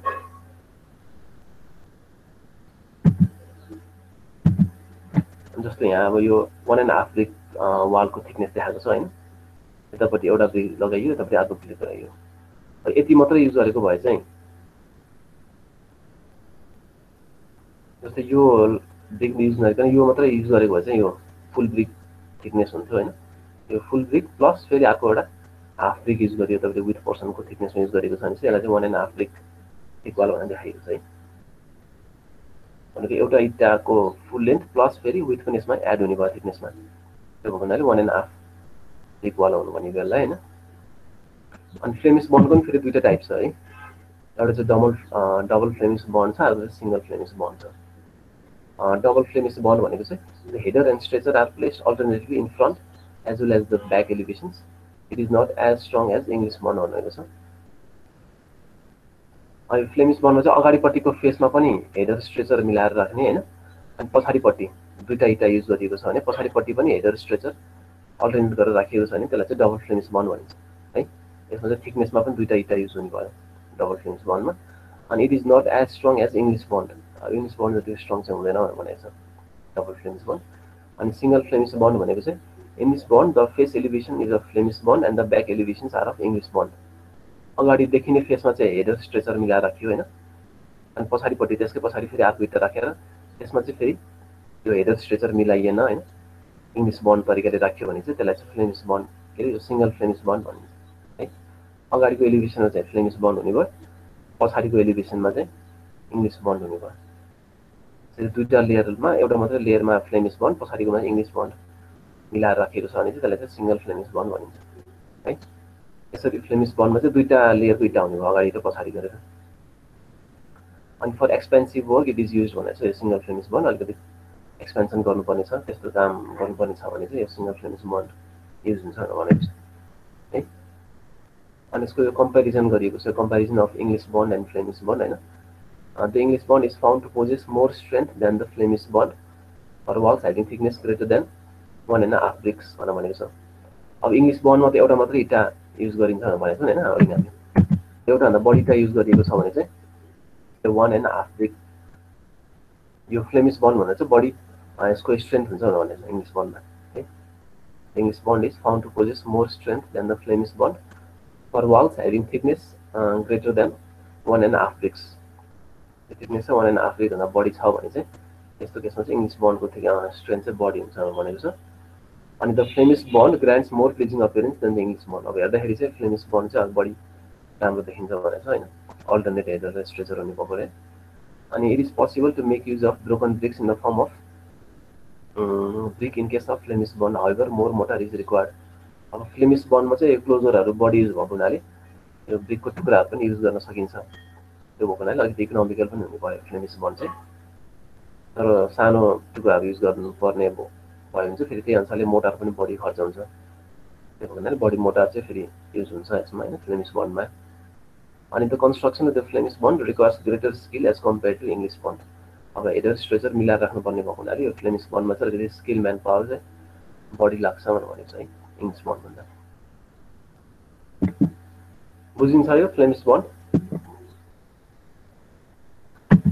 एउटा लेयरमा चाहिँ अल्टरनेट हेडर र स्ट्रेचर राख्ने भयो है अनि यसको पनि दुईवटा टाइप हुने भयो फेरि डबल र सिंगल भनेर डबलमा अगाडिको फेसमा देखिने पनि हेडर स्ट्रेचर अल्टरनेट गरेर राखिएको छ पछाडि नदेखिने फेसमा पनि हेडर स्ट्रेचर गरेर राखिएको छ भने त्यसले डबल फ्लेमिस बन्ड भन्ने भयो र पछाडिको फेसमा चाहिँ फेरि हेडर स्ट्रेचर मिलाएर राखिएको छैन होइन हेडर मात्रै राखिएको छ तर स्ट्रेचर मात्रै राखिएको छ भने त्यसलाई चाहिँ सिंगल फ्लेमिस बन्ड भनिन्छ तर डबल र फ्लेमिसमा चाहिँ एउटा मात्र इँटा चाहिँ थिकनेसको रूपमा युज हुने भएन दुईवटा इँटा चाहियो यसमा है दुईवटा लेयर चाहियो भनौँ त्यसरी दुवैपट्टि देखिने फेस हामीलाई चाहियो भने चाहिँ डबल फ्लेमिस बन्ड युज हुनसक्छ होइन अगाडिको फेस पनि देखिनु पऱ्यो पछाडि फेस पनि भिजिबल हुनु पऱ्यो भने general double Flemish bond use हुनसक्छ पछाडिको फेस चाहिँ हामीले देखिनु छैन भने चाहिँ सिंगल फ्लेमिस बन्ड युज हुनसक्छ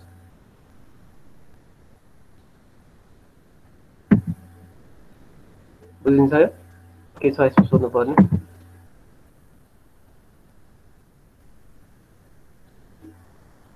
होइन सर अनि त्यसपछि अर्को भनेको त्यसो अगाडि बढौँ है अर्को भनेको ऱ्याट ट्र्याप बन्ड भनेको छ होइन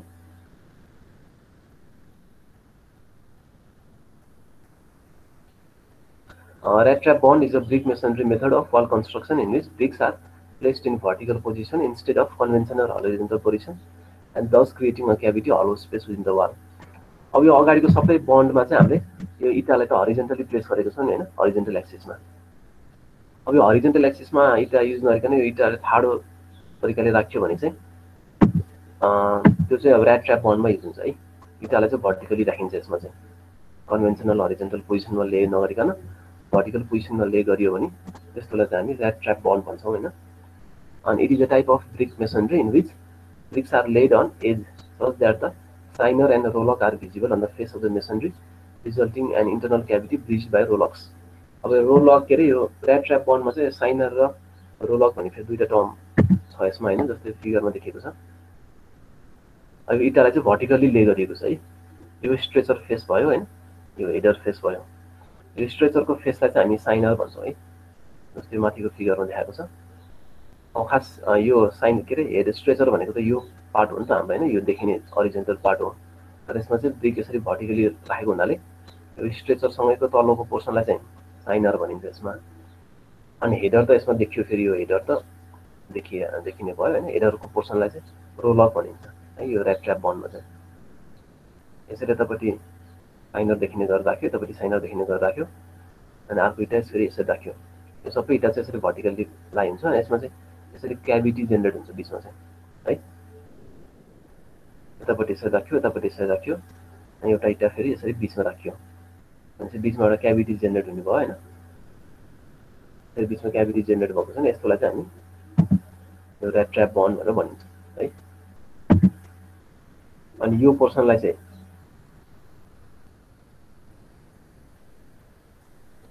चाहिँ रोल अप भनिने भयो। यो त हेडरै हो होइन। अनि हाम्रो स्ट्रेचर भनेको त यो माथिको पोर्सन हो, यो त खास ब्रिकको बेड हो। तर बेडै यो फेसमा देखिने भने चाहिँ यसलाई चाहिँ हामी साइनर भनेर भन्छौँ है। यो ऱ्याट ट्र्याप बन्डमा स्ट्रेचरपट्टिको फेस देखिनेलाई साइनर, यो हेडर देखिने फेसलाई चाहिँ रोल अप भनिन्छ ऱ्याट ट्र्याप बन्डमा। अनि यतापट्टि यसरी एउटा इटा राख्यो, यतापट्टि अर्को इटा राख्यो होइन। अनि थिकनेस यो थ्रु आउट चाहिँ यसरी यसरी राख्यो भने बिचमा यसरी क्याभिटी जेनेरेट हुन्छ। यसरी क्याभिटी जेनेरेट भएर ब्रिकलाई चाहिँ भर्टिकल पोजिसनमा राखिएको छ भने चाहिँ त्यसलाई चाहिँ हामीले ऱ्याट ट्र्याप बन्ड भन्छौँ। अनि यस्तो क्याभिटीमा चाहिँ बिचमा चाहिँ रिइन्फोर्सिङ बारहरू पनि राख्न सकिन्छ नि, जस्तो फिगरमा देखाएको छ यहाँ। रडहरू अथवा कुनै ब्याम्बोहरू पनि यस्तो क्याभिटीमा राख्न सकियो। अनि यसको हिस्ट्रीमा दिएको छ होइन। First use by English to build houses. अब यो इङ्ल्यान्डबाट सुरु भएको भनेर भनेको छ होइन, सुरुमा घरहरू बनाउनलाई। Less than 3 stories during the 20th century भनेर भनेको छ।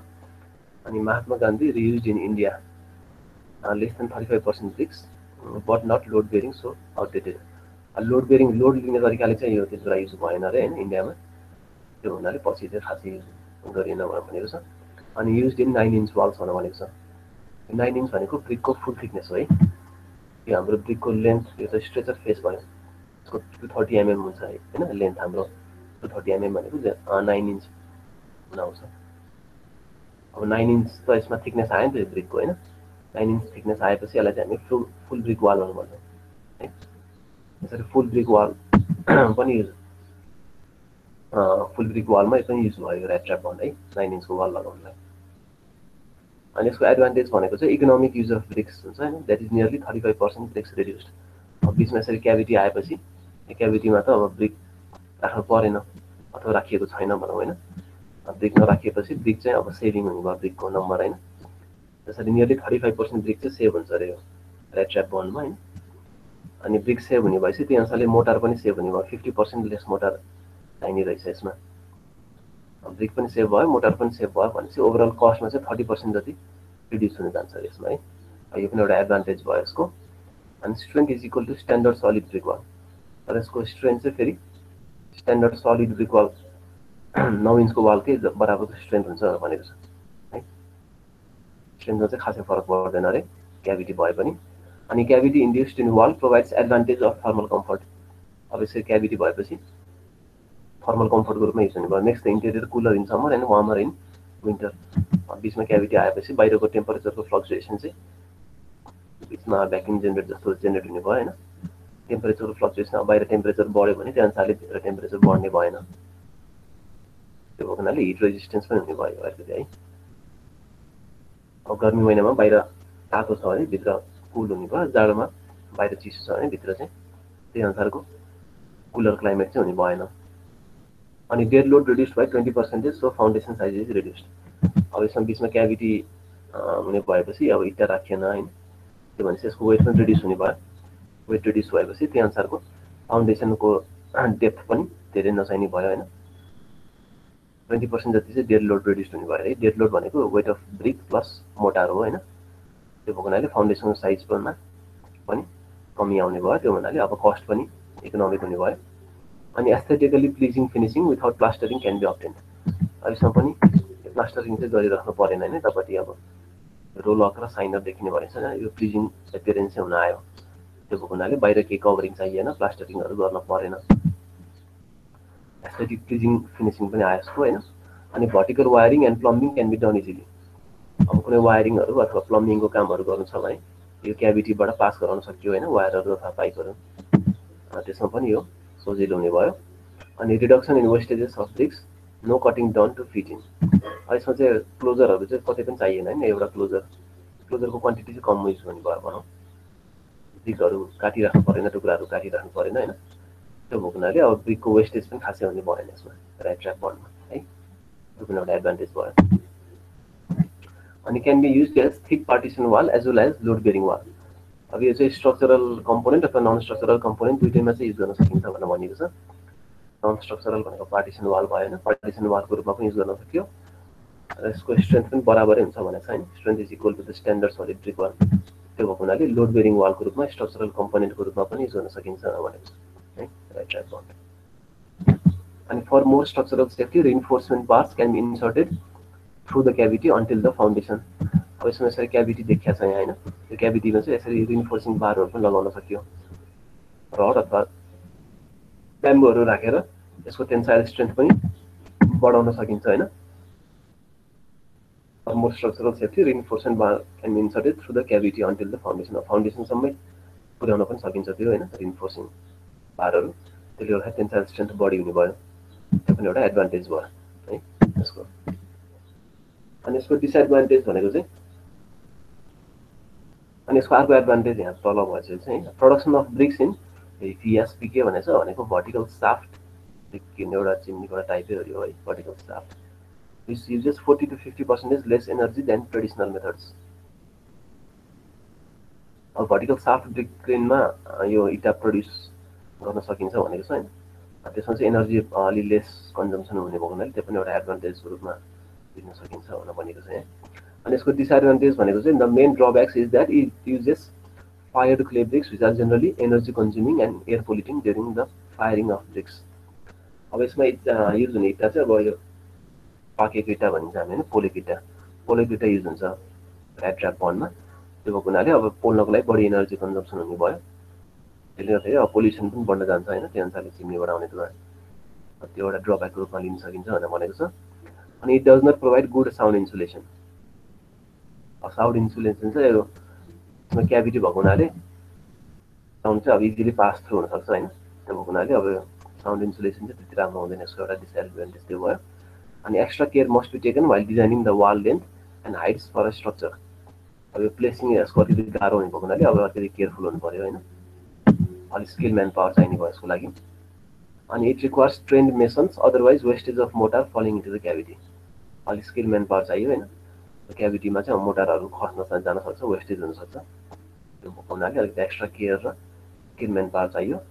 अनि on average right trap brick wall needs cleanness of external surface if not plastered every 3 years। अब यो बाहिर प्लास्टरहरू केही पनि गरिँदैन होइन, बाहिर अर्को लेयर लगाइदिएन भने अब फोहोर हुन जान्छ, यो क्लिन चाहिँ गरिराख्नुपर्छ भनेर भनेको छ। त्यो पनि एउटा डिसएडभान्टेजको रूपमा लिन सकिन्छ है। राइट ट्र्याप बन्डको चाहिँ यति नै हो।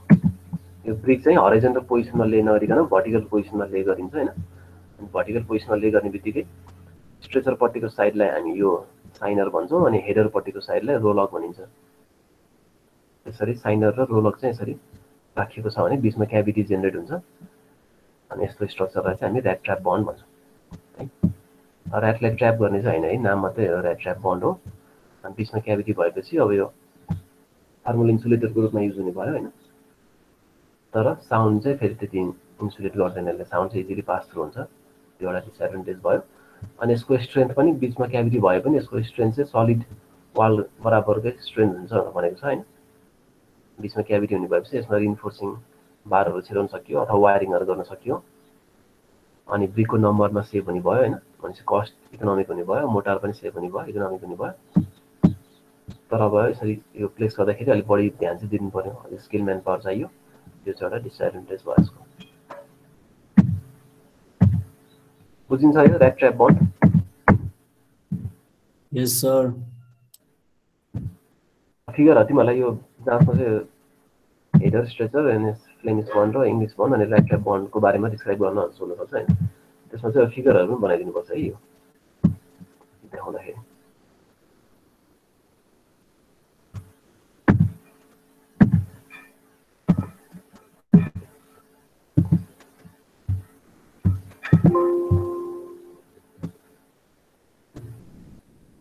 हाम्रो क्लास कति बजीसम्म हो? 8:55 सम्म है। 8:45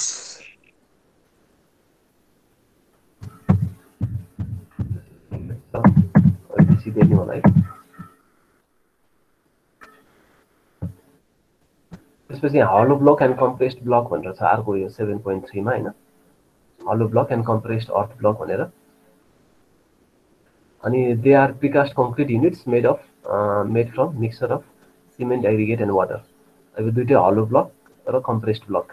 हलो ब्लक भनेको बिचमा क्याभिटी हुन्छ हैन त्यो स्ट्रक्चरल युनिटको, अनि कम्प्रेस्ड भनेको अब कम्प्रेसनमा सब्जेक्टेड भएर आएको स्ट्रक्चरल युनिट हो। अनि दुईटै प्रिकास्ट भनेको पहिले बनिन्छ हैन, precast concrete units made from mixture of cement, aggregate र वाटर। यो हलो ब्लक र कम्प्रेस्ड ब्लकमा चाहिँ सिमेन्ट युज हुने भयो, एग्रिगेट युज हुने भयो, अनि वाटर युज हुने भयो हैन। And it can be produced in different shape and size for wall construction to fit different construction needs and designs. अब आफ्नो डिजाइन र निड अनुसारले यो हलो ब्लक र कम्प्रेस अर्थ ब्लकको चाहिँ साइजहरू चाहिँ एउटै साइजको हुँदैन है, यिनीहरू चाहिँ डिफ्रेन्ट सेप एन्ड साइजको बनाउन सकिन्छ। They are of different sizes भनेको छ। अब साइज जेनरली युज हुने साइज भनेको चाहिँ यो हलो ब्लकको लागि चाहिँ 300 mm लेन्थ, 200 mm विथ र 150 mm हाइट है। अब यही साइज चाहिँ हुँदैन, जेनरली युज हुने साइज चाहिँ यो हो। अनि यसको कम्प्रेसिभ स्ट्रेन्थ चाहिँ 50 देखि 100 kg/cm² हुन्छ भनेको छ हलो ब्लकको। अनि they are made in full R half units. फुल भनेको लेन्थ, फुल लेन्थको पनि बनाउन सकिन्छ अथवा हाफ लेन्थको पनि बनाउन सकिन्छ भनेर भनेको छ। अनि they are prepared by concrete block technology. कङ्क्रिटको block बनाउने टेक्नोलोजी हो कङ्क्रिट ब्लक टेक्नोलोजी भनेको है। यसको बारेमा तल दिएको छ। It is based upon the principal of डेन्सिफिकेसन of लिन concrete mix to make regular set uniform high performance masonry units. लिन कङ्क्रिट भनेको चाहिँ अलिकति कम सिमेन्ट राखेर बनाउने मिक्सरलाई चाहिँ लिन कङ्क्रिट भनिन्छ है। लिन concrete is a mix where the amount of cement is lower then the amount of liquid present. लिक्विडको portion चाहिँ वाटर बढी राख्ने होइन, सिमेन्ट चाहिँ कम राखिएको छ भने त्यस्तोलाई हामी लिन कङ्क्रिट भन्छौँ। अनि यसमा चाहिँ the higher the aggregate cement ratio the linear the concrete. Aggregate र सिमेन्टको रेसियो चाहिँ हाई भयो भने, जस्तै सिमेन्टको कम्पेरिजनमा एग्रिगेट बढी राखिएको छ भने त्यसलाई पनि हामी लिन कङ्क्रिट भन्छौँ है। अनि लिन कङ्क्रिटलाई डेन्स बनाउने प्रिन्सिपलमा चाहिँ यो कङ्क्रिट ब्लक टेक्नोलोजीको प्रिन्सिपल बेस्ट छ भनेर भनिएको छ यसमा चाहिँ हैन। To make regular shape uniform high performance masonry units. अनि concrete block technology can be easily adapted to suit special needs of user by मोडिफाइङ design parameters such as mix proportion, water cement ratio etcetera. यसमा चाहिँ आफ्नो design बेसिसको आधारमा विभिन्न design र सेपको बनाउन सकिन्छ भनेको छ हैन। अनि यसमा अब डिजाइन प्यारामिटरहरू यो हामीले त अब कङ्क्रिट युज गर्दाखेरि सिमेन्ट, एग्रिगेट र वाटर युज गर्छौँ। सिमेन्टको सर्टेन पोर्सन युज हुन्छ होइन, वाटरको सर्टेन पोर्सन युज होला, एग्रिगेटको सर्टेन पोर्सन युज होला। त्यो पोर्सनको चाहिँ डिजाइन आफैले गर्न सकिन्छ भनेर भनेको छ। आफ्नो निडको आधारमा प्रपोर्सन चाहिँ आफैले भ्यारी गर्न सकिन्छ।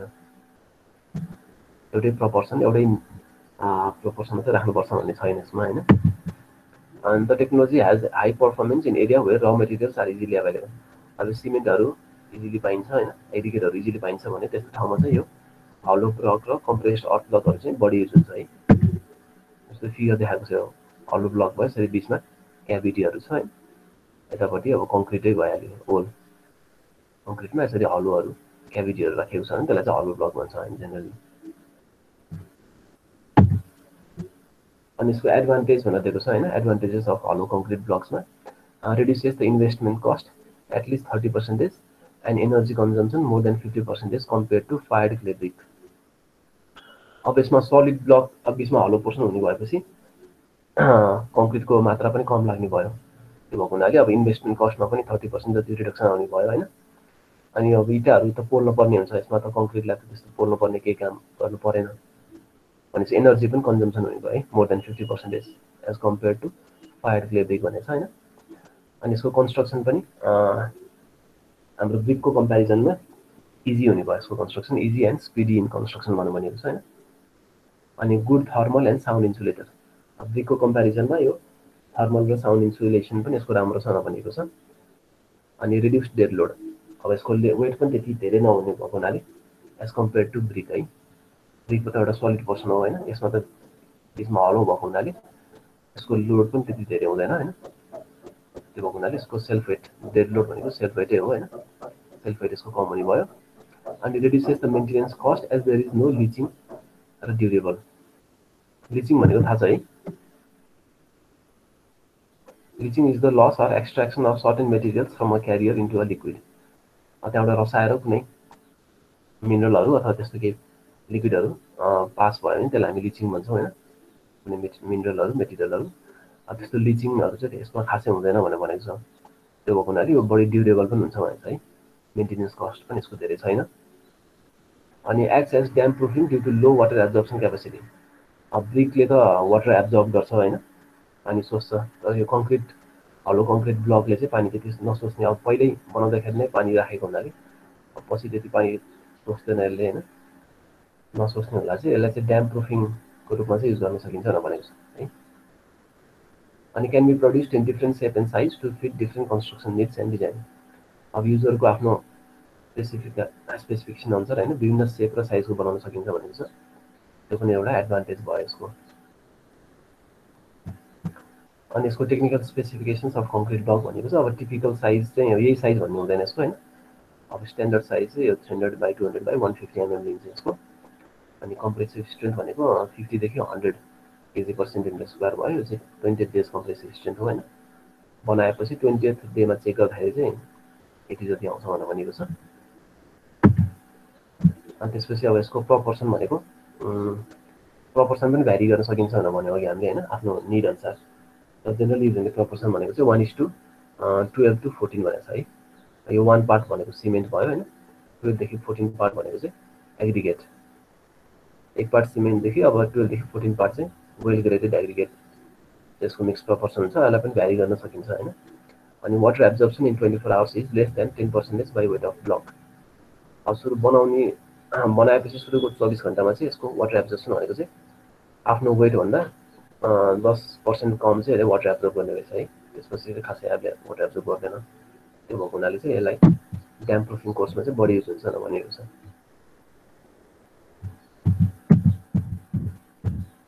यो हलो ब्लकको चाहिँ यति नै हो है यो कङ्क्रिटले बनिन्छ हैन यो चाहिँ सलिड हुँदैन बिच बिचमा चाहिँ यसरी ब्याक एन्ड पोर्सन आउँछ अनि त्यो कङ्क्रिटको मिक्स चाहिँ अब आफैले मिक्स चेन्ज गर्न पनि सकिन्छ तर जेनरली युज हुने मिक्स भनेको चाहिँ 1 पार्ट सिमेन्टदेखि 12 to 14 पार्ट चाहिँ एग्रिगेट है र एग्रिगेट वेल ग्रेडेड एग्रिगेटमा स्यान्ड पनि हुने भयो हैन त्यसमा ढुङ्गाहरू पनि हुन्छ अनि यसको वाटर एब्जर्प्सन कम हुने भयो अनि यो गुड चाहिँ थर्मल यसको इन्सुलेटर र साउन्ड इन्सुलेटर राम्रो भएको हुनाले यसको एडभान्टेज भयो यसको लोड कम हुने भएको हुनाले डेड लोड कम हुने भयो यसको लागि फाउन्डेसन साइज पनि रिड्युस हुने भयो हैन यसको एडभान्टेज हो अनि यसको कन्स्ट्रक्सन पनि फास्ट हुन्छ हैन अब इटा त इटा भट्टामा पोलिराख्नु पर्छ यसलाई चाहिँ त्यस्तो पोल्न परेन एकचोटि कङ्क्रिट बनाएपछि यो 24 घण्टामा सेट भएपछि अब यो युज गर्न सकियो त्यो भएको हुनाले यसको कन्स्ट्रक्सन पनि अलिक फास्ट छ हैन एज कम्पेयर टु ब्रिक अनि बिचमा हलो पोर्सन भएको हुनाले यसमा मेटेरियलको कस्ट पनि त्यति धेरै जाँदैन हैन अनि एनर्जी कन्जम्सन पनि अब पोल्न परेन त्यो भएको हुनाले एनर्जी कन्जम्सन पनि हुने भयो यिनीहरू यसको एडभान्टेज हो अब ब्रिक पछि यो नयाँ आएको टेक्नोलोजी हो यिनीहरू चाहिँ है कङ्क्रिट ब्लकको चाहिँ हलो कङ्क्रिट ब्लक भयो त्यसपछि अर्को भनेको कम्प्रेस्ड अर्थ ब्लक भनेको छ हैन कम्प्रेस्ड अर्थ ब्लक भनेको चाहिँ पहिले नै कम्प्रेसनमा सब्जेक्ट गरिएको है the क्युबोइडल shaped masonry unit manufactured by कम्प्याक्टिङ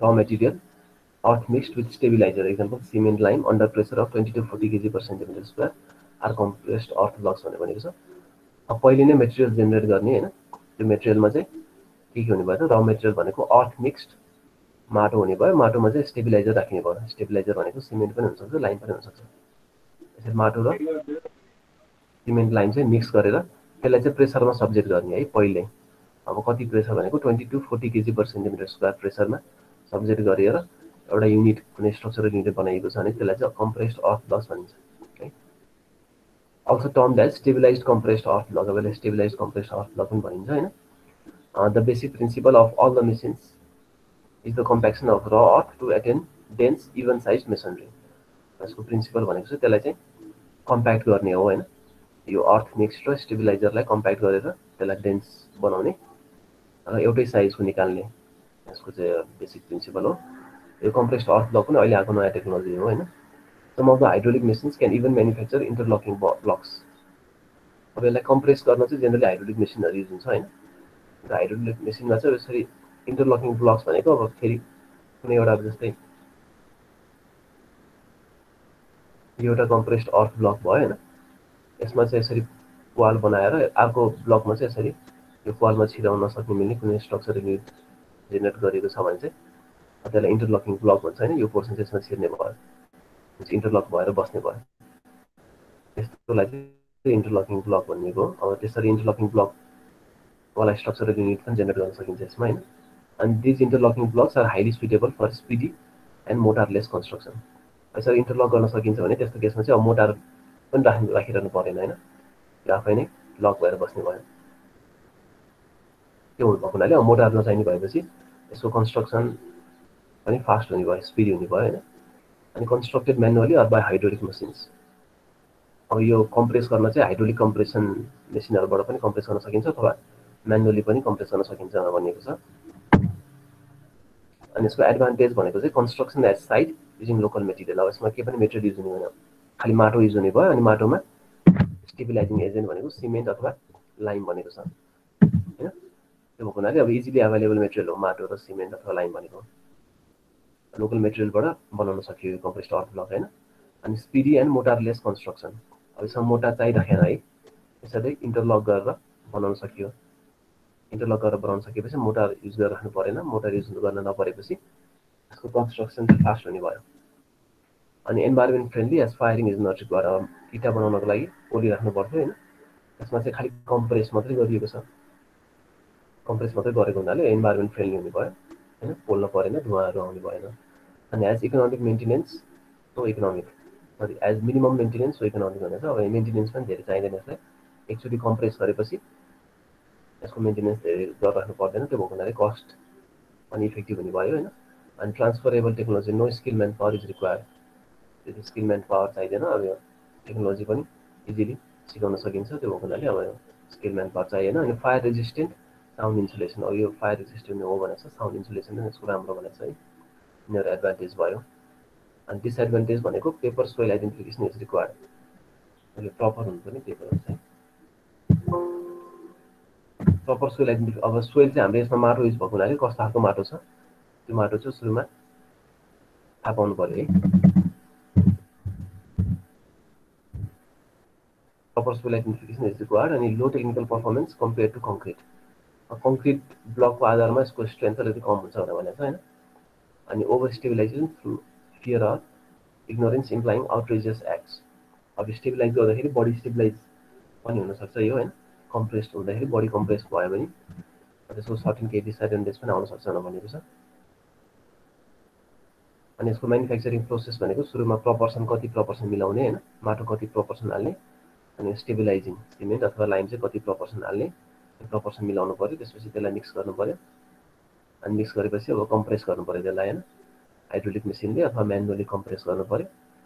compress गरेपछि सुकाउनु पऱ्यो। प्रोसेस भनेको यही हो है, प्रपर्सन, मिक्सिङ, कम्प्रेसन र ड्राइङ। अब यति नै हो कम्प्रेस्ड अर्थ ब्लक भनेको चाहिँ होइन। माटोमा सिमेन्ट अथवा लाइम मिक्स गरेर त्यो मिक्सरलाई चाहिँ पहिले प्रेसरमा सब्जेक्ट गर्ने है। प्रेसर भनेको चाहिँ 20 देखि 40 केजी पर सेन्टिमिटर स्क्वायर। अनि त्यो प्रेसर चाहिँ कुनै हाइड्रोलिक मेसिनबाट जेनेरेट गर्न पनि सकिन्छ अथवा म्यानुअली प्रेस गरेर पनि गर्न सकिन्छ। त्यसरी प्रेस गरेर एउटा स्ट्रक्चरल युनिट बनाइयो अनि त्यसलाई सुकाएपछि त्यस्तो ब्लकलाई चाहिँ कम्प्रेस्ड अर्थ ब्लक भनिन्छ है। नामबाटै क्लियर भइहाल्छ यो। यसमा छ त्यस्तो केही नबुझ्ने? छैन सर। छैन सर। ल आजको लागि चाहिँ यति नै गरौँ होला है। हुन्छ सर। त्यसपछि अर्को क्लासमा चाहिँ हामी यो च्याप्टरलाई फिनिस गरौँला। त्यसपछि म अर्को क्लास सकेपछि यो स्लाइड दिउँला है। सर स्लाइड चाहिँ क्लासरुममा हालिदिइराख्नु न। आजै राख्यौँ कि यो कम्प्लिट भएपछि राख्यौँ? सर आजै राखिदिनु। आजै राखिदिनु। ल म अझै राखिदिन्छु आधी राखिदिनु हामी नोट बनाउँदै गर्छ बिस्तारै ए ल ल ल त्यसो भए यति नै गरौँ आजलाई thank you sir thank you sir thank you sir note बनाउँदै गर्छौँ है बिस्तारै हाल्दै हाल्नु न सर प्लिज छिटो छिटो छिटो रिस्कामै धेरै त्यहाँ कुर्छु फेरि आएर मैले त सोधै छुइनँ को हो को यसरी बोल्छ हौ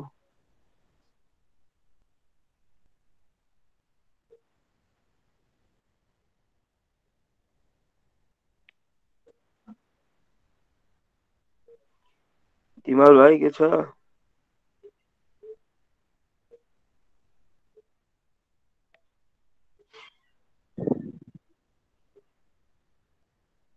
हेलो